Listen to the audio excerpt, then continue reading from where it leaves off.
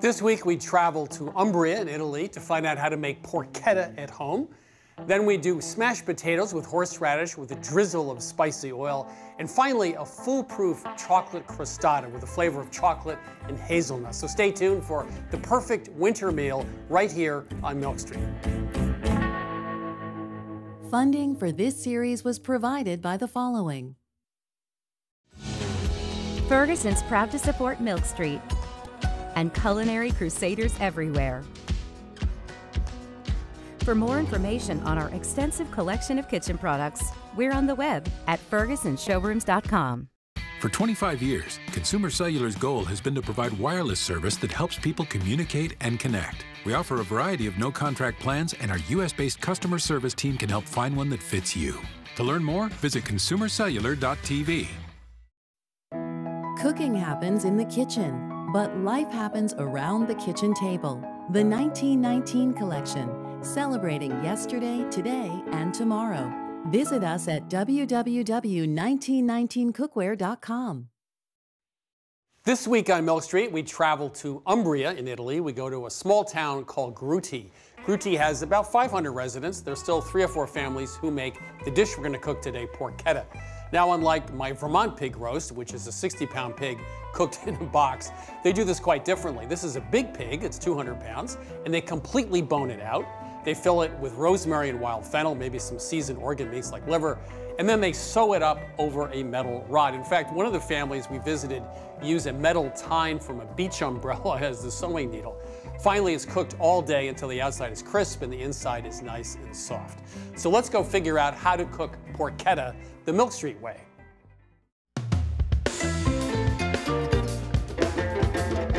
So in Umbria, they have a 200-pound pig. In Vermont, I have like a 60-pound pig. And here you've got like a 7 or 8-pound piece of pig. Is that right? Home cooks are not making full pigs at home. So we decided to make a porchetta work with a Boston butt, which is one of my absolute favorite cuts. Has a beautiful fat cap on it, which is gonna crisp up in the oven and be really beautiful. And we're gonna fill it with this beautiful paste with herbs and spices and more pork. So let's go ahead and make our paste now. We're gonna start with 8 ounces of pancetta. This is unsmoked pork belly, so let's add that in first. And we're gonna pulse that to break it down a little bit.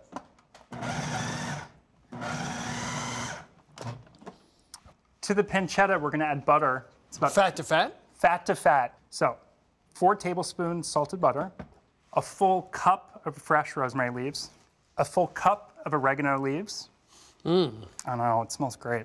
2 teaspoons of kosher salt, red pepper flakes, a full tablespoon, 20 garlic cloves, and then a whopping ½ cup of ground fennel. So fennel and rosemary are really the 2 key ingredients, and garlic, that went into a traditional porchetta, right? They are. In traditional porchetta, they often use wild fennel, which has even really strong, even more robust flavor. So we're going to break this down to a paste. It takes about 1 minute. So that's looking good. Let's transfer it to a bowl. We're going to put this paste inside the butterflied pork butt when we're ready.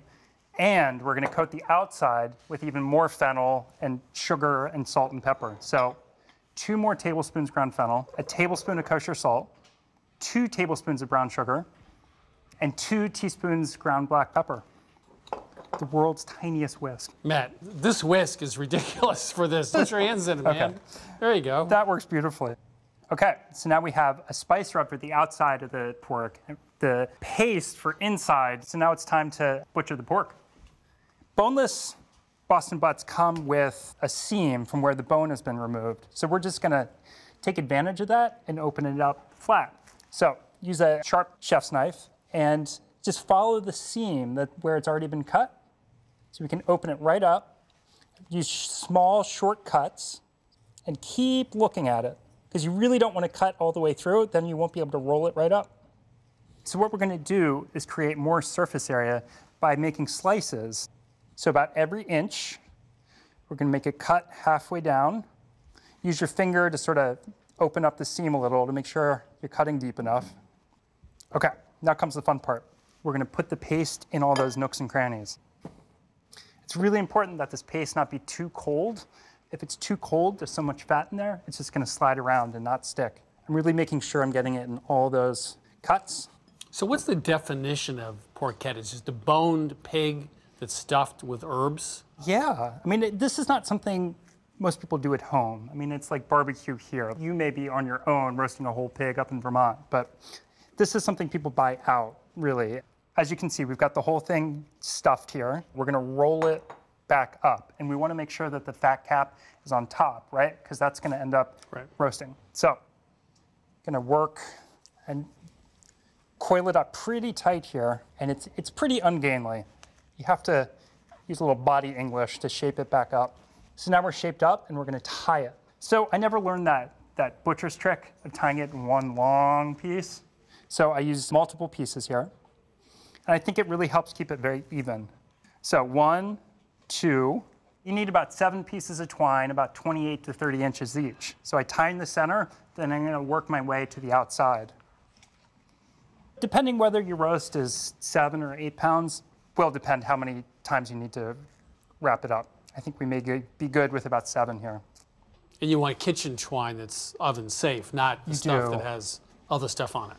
Of course, untreated kitchen twine. And the thicker the better. I find sometimes some kitchen twine is really small, so it ends up cutting into the meat rather than holding onto the meat. So with the paste on the inside, it's time to rub it now. The way I like to do it is I like to put it right in the container and start the flesh side and cover it, and then roll it back over and coat the top. Make sure to coat the sides. What we're gonna do now is we're gonna wrap it up in plastic wrap and then refrigerate it for 24 to 48 hours. Now the time may seem a little excessive, but it really helps those flavors penetrate into the meat. So Chris, the roast was wrapped up tight in plastic wrap in the fridge for 24 hours. Now we're gonna roast it. First of all, we're gonna add 4 cups of water to the bottom of the roasting pan. This helps keep the roast moist. It also helps prevent the fond from burning, and we want to really use those brown bits later on for both the sauce and to help flavor some roast fennel we're going to do. So 300 degrees, middle rack, roasting to 195 at the very center of the roast. And this is what, 6 or 7 hours? Is that the time? It's about 6 or 7 hours. Okay. The best thing about that, completely unattended. You don't have to baste it, just 6 or 7 hours, 195, 300.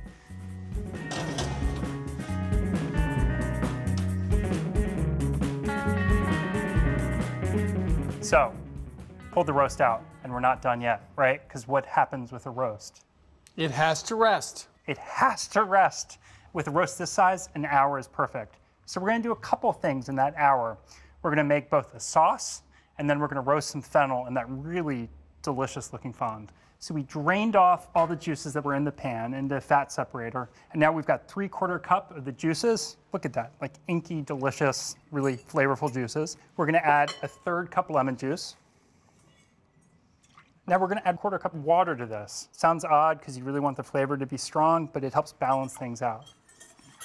2 tablespoons extra virgin olive oil, brings up that fruity flavor. 2 teaspoons fresh ground black pepper, and more ground fennel. So we keep layering those flavors, right? So we've got the fresh fennel that we're gonna roast. We have all the fennel inside and outside.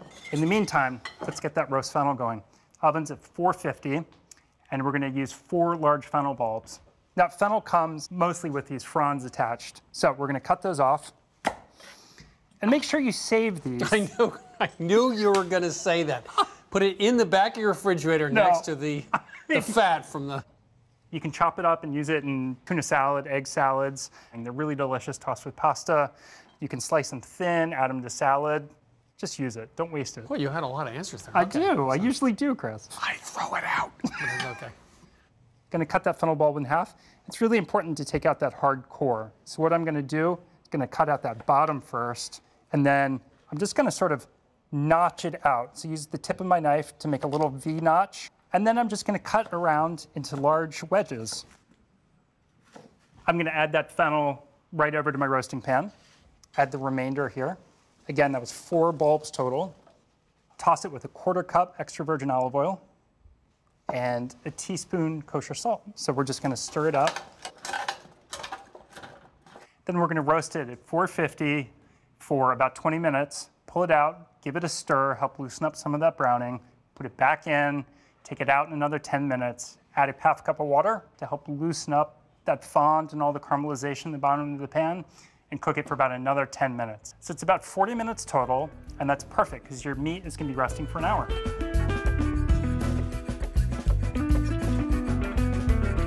At long last, we've arrived at the moment. We have. So again, this rested for about an hour before we're gonna cut it. Do you like the end piece? Well, I don't know. I would say no. I would prefer a piece from the interior. Okay, let's get one for you. Can I get you some fennel? Yeah. And a splash of sauce? That looks pretty good. Oh, this is like going over to Matt's place. Oh, wow.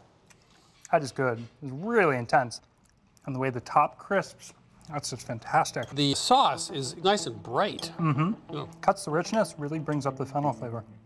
So instead of doing the first Saturday of the month roast pork in Vermont, we'll actually do a porchetta, I think, which is nice and light and bright. It has rosemary, it has fennel, of course, fennel actually 4 ways. There's a nice stuffing, coating on the outside. You roast the fennel in the pan while the roast is resting for an hour.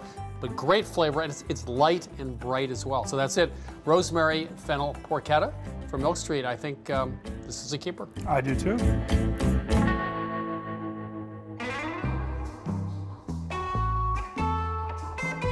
I'm sure most of you don't even need a recipe for mashed potatoes anymore. You cook the potatoes, add some hot melted butter to coat the starch granules, then add the milk or half and half, etc. Well, it turns out there is something new under the sun.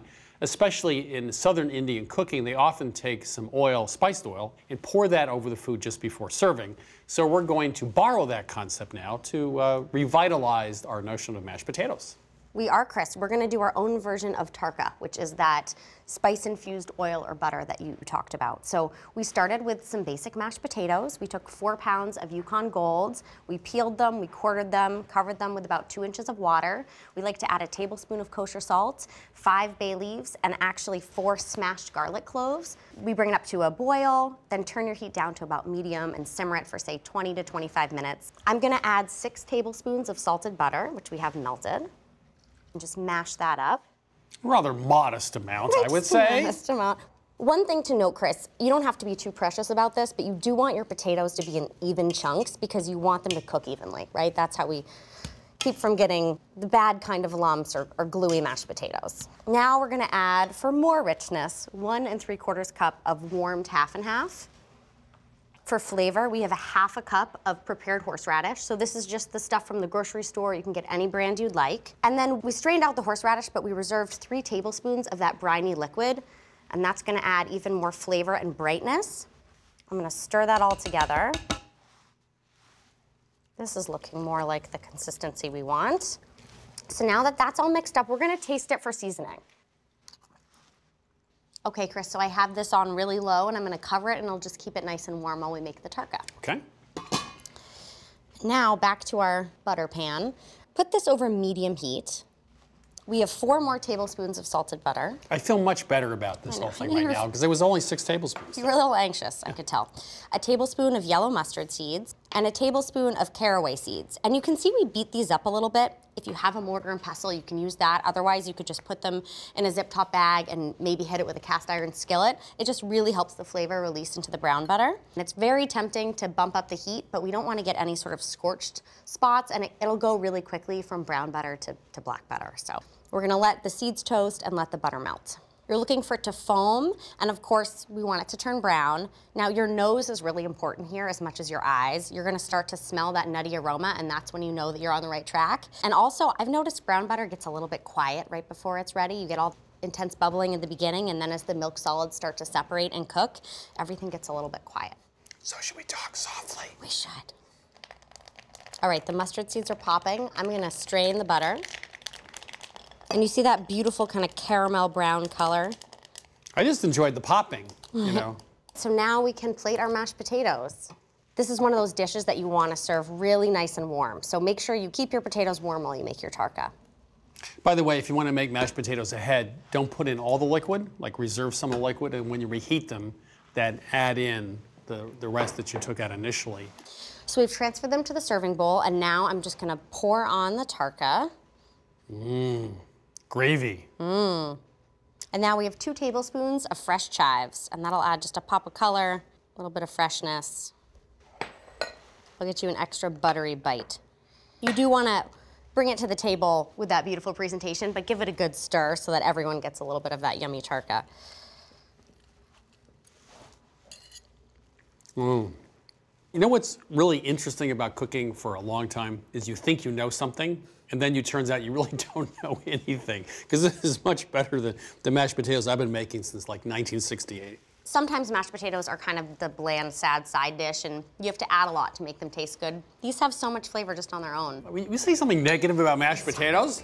What's wrong with a blank canvas? Anyway, mashed potatoes with Caraway-Mustard Butter. This is not a blank canvas at all. A little bit of horseradish in there as well. And the horseradish is a little sweet, but it's not spicy. But just adds a sort of depth of flavor. So, next time you want to make mashed potatoes, maybe for the holidays, try this, mashed potatoes with Caraway-Mustard Butter. Excellent.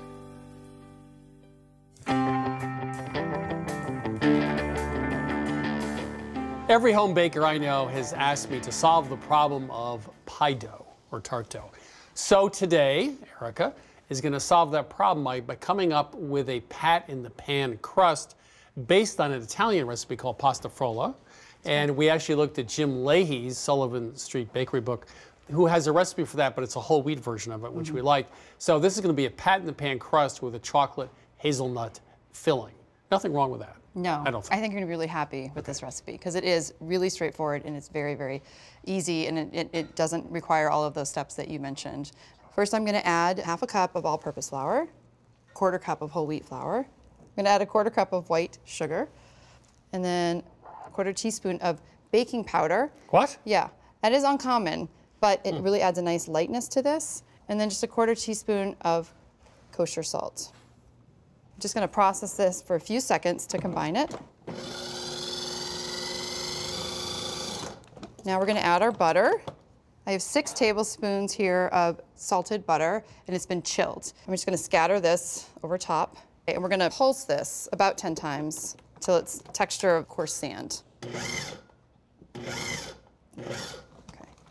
All right, you can see that most of the butter is incorporated. There's still a few larger pieces. We're going to add 1 egg yolk and a 1/2 teaspoon of vanilla extract for flavor. And then I'm just going to process this about 20 to 30 seconds. We don't want the dough to come completely together in a ball. We want it to stay in sort of larger clumps, so it's going to be much easier to transfer it to our pan. Okay, I'm going to stop there. This is a 9-inch springform pan. It's been lightly sprayed with cooking spray. So clumpy's a professional baking term? Yeah. I found that it's much easier to press it in, because if it's all a ball, and that way you can just sort of sprinkle it evenly along the bottom of the pan. Just got hot This hands is today. always the moment when you're thinking to yourself, do I have enough pastry dough to cover the bottom of the pan? Little panic alarm goes off. A little bit panic. This couldn't possibly be enough. Now we're not going to chill it, but the last thing we need to do before we bake it is we're just going to dock it with a fork. And this is so that it doesn't develop any air bubbles that come up from underneath. Just going to do it about every 1/2 inch. This is good if you're angry at somebody. Well, there are only 2 of us here, so I mean. Okay, that's it. We have a 375-degree oven ready with the rack placed in the lowest position. And I'm going to put this in there to bake for about 15 to 20 minutes. Okay, Chris, so we've just taken out our crust. You can see it looks great. It's nice light golden brown. And we're ready to go ahead and make our filling while we let this cool slightly. We wanted to replicate this wonderful confection they have in Italy, and it's called Gianduja. And it's just like a chocolate bar, but it's made with hazelnut paste and chocolate together. Is that what that is? That's what this is. Are you offering me some? Would you like to try Yes. some? It's wonderful. Well, you're just going to like let it sit on the counter? I'm just going to show it to you, and then I'm going to take it home. But it's really good. It's really nice and creamy. It's got a nice flavor. Well, if we can do that, then we'll be all set. Yeah. Here we have a 1.25 cups of toasted peeled hazelnuts. If you can't find the peeled ones in the store, you can just toast ones with the skin on them in the 375-degree oven for about 10 minutes. You transfer them to a kitchen towel and then rub really vigorously, and that'll get the skins right off. We're gonna go ahead and put these in our food processor. I'm just gonna pulse these about 8 times. I wanna roughly chop them.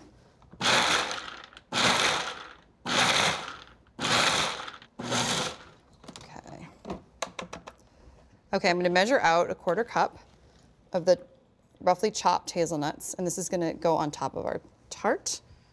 Set this aside. Now we're gonna add to the nuts 3/4 cup of white sugar. Now we're gonna process this really well, about 2 minutes. We really, really want this finely ground, but we wanna actually make a paste out of this.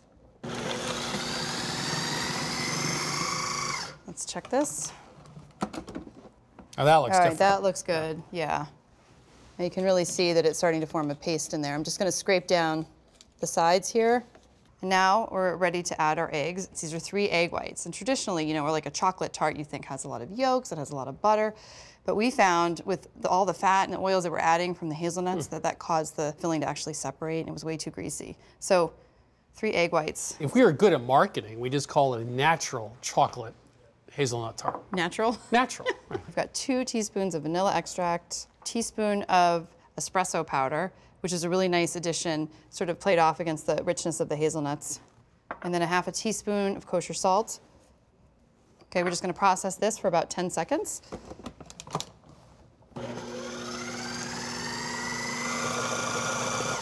Okay. Now last but certainly not least, we have 4 ounces of bittersweet chocolate. I have already melted this. I did this in a microwave at 50% power, and I stirred it every 30 seconds. It takes about 3 minutes. And again, this needs to process for about 10 seconds.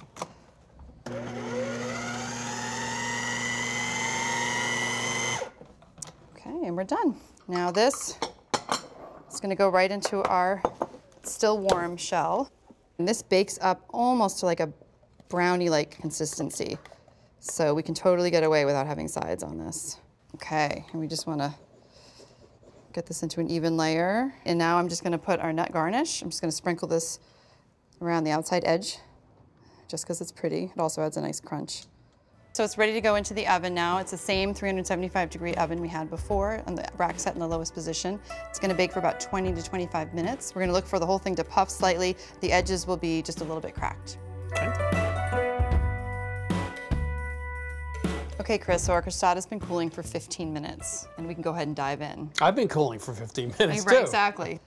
Just gonna release the sides of the pan, and it looks great. It even looks like a brownie, doesn't it? It's got that nice papery brownie skin. It's a roundy. It's a roundy. A round brownie, yeah.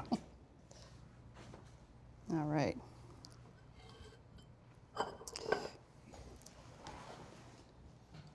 Looks What do you think? good. What do you I'm think? looking at You're it. inspecting it. I'm inspecting it from all sides. Yeah, this looks good.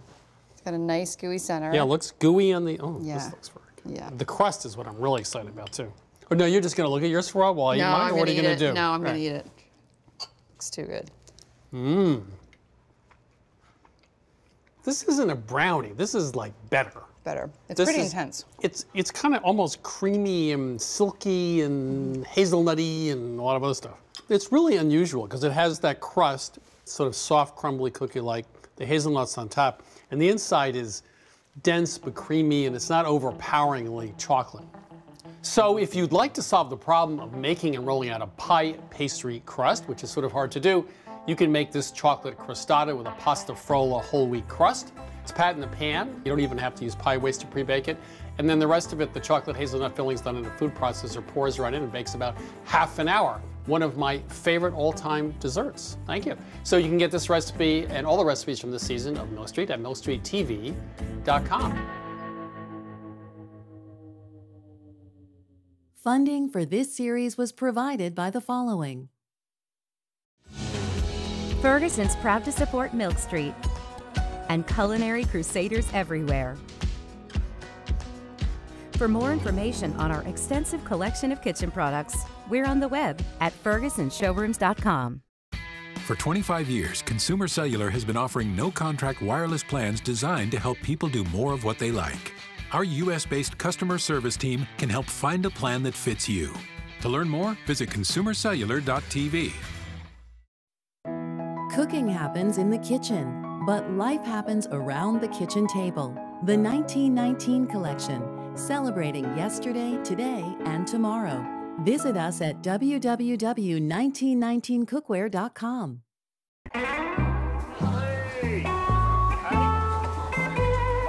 They're going to be wonderful nibbles. They're often served on the side. We're going to go round. Theirs is not million-dollar melons, but expensive strawberries that are hothouse grown, and they're delicious. Wow. The variety is Tochi Otome, which is a particular varietal that's extremely sweet. And they have some samples out if you want to take a sample. Yeah, let's take a sample. Ooh, those are delicious. Aren't they good?